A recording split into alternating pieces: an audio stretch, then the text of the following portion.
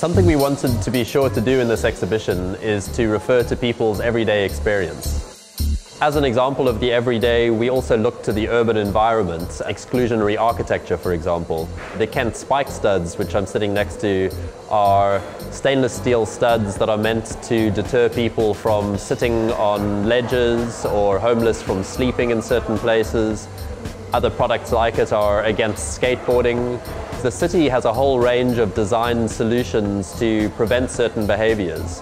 In that way, our movement through the city is confined with a form of violence, a violence of exclusion, which acts disproportionately on some people rather than others.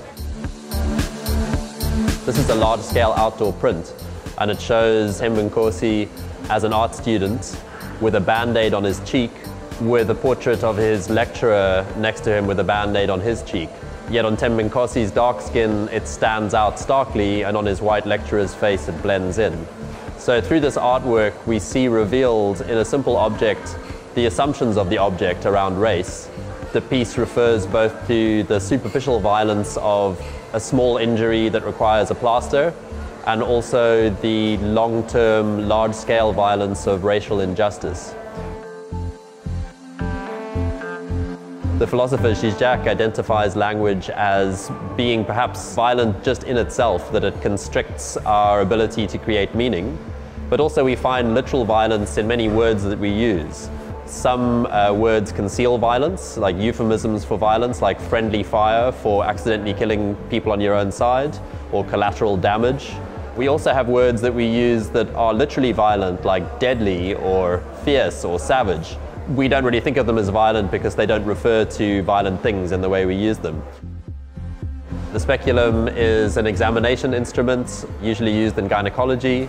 It was brought onto the exhibition through the work of Lisa Godson, and what her work identifies is how the history of the speculum's development is connected with slavery, with the abuse of women, and how even in very recent times the speculum has been used against female political activists under the guise of using it as a medical instrument, but actually to oppress women. So there are moves to look at the design of the speculum, also to reappropriate it. We actually bought our speculum from a Dublin sex shop, so as an instrument of power, it's also used in sexual play. We have a work in a public space, which are some very large-scale reproductions of photographs by Peter Hugo, the South African photographer. It's from a series of works called Permanent Error, and it shows this vast electronics waste dump in Ghana, in which people go through waste computers and other technology that is shipped there from Western countries. And there people make a subsistence living by burning them down to extract the minerals. It causes pollution, people live a very meager existence. It also points out to us where our everyday technologies go. We're intimately connected with these places where violence might be more apparent, but actually that's in our phones and in our computers. That's part of the life cycle of where the minerals come from and where they go to after they die.